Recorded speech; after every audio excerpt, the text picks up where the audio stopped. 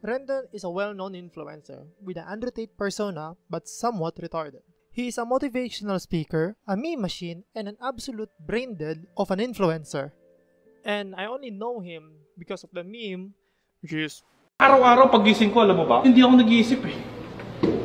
Basta ang alam ko lang, goal ko, focus. Kahit anong mangyari dito, wala akong pakialam sa inyo. Pag may taong hindi makakasama, iwan. Kahit pamilya mo pa. He made success of being a meme inside the internet space and made business with his well-known overpriced rice named as motivational rice.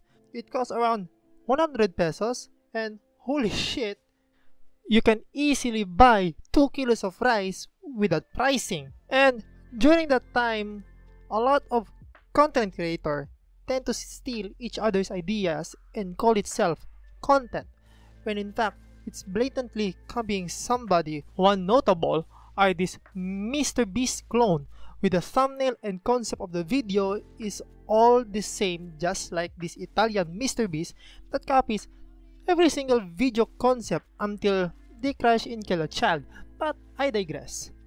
A well-respected content creator and a beloved actor by the name of Michael V, aka Bitoy, made a post about content creation. In his post, he said, the first thing any content creator should understand, the meaning of content, which is true. Well, that's the point of making a content if there isn't in the first place. Just like what Uncle Roger said in cooking, all style, no substance. And later that Rendon responds by saying, and oh boy, masakit na katotohanan na laos kayo. We control the media now. And influencers are the new celebrities. Kung hindi ninyo kayang makipagtalinuhan sa mga influencers sa pag-produce ng content, manahimik na lang kayo. Mainstream is dead.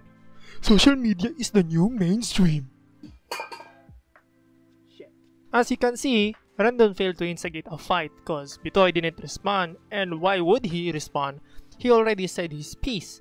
There's no need to elaborate any further, and he already proved his point by exposing, well, quote-unquote exposing Rendon for doing his shitty character to gain attention, or in short, for clout.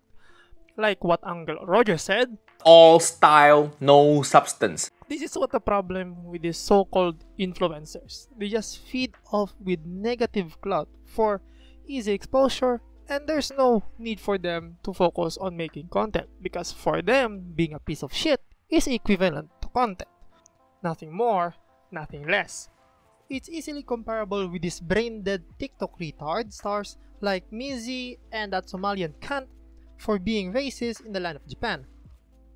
Also, these prank channels like this cunt over here that made this viral prank that sent them straight to police station, and they seem proud over their stupidity. Anyways, this video is starting to be off topic, and that's all for today's video. If you like it, please like and subscribe, and I'll see you guys next time. Yay! Kasi hindi ako nag-iisip eh.